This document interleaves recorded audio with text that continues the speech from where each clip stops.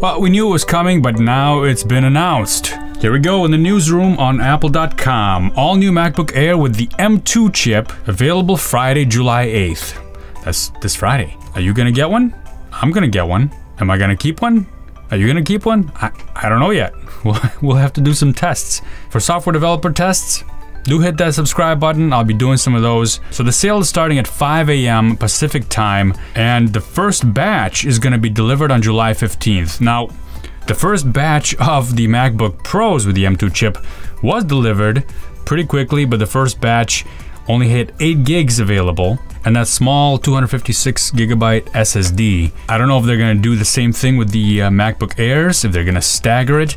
By the way, I did go right to Apple.com to buy the M2 MacBook Pro right on time, 5 a.m. Pacific time, which is thankfully not Pacific time for me. It was 8 a.m. for me. I'm in Eastern time, but Vadim and Max have to get up early on that day.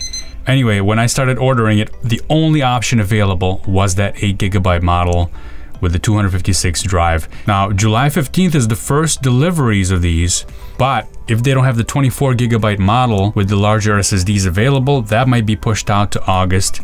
Who knows, maybe even September, I don't know.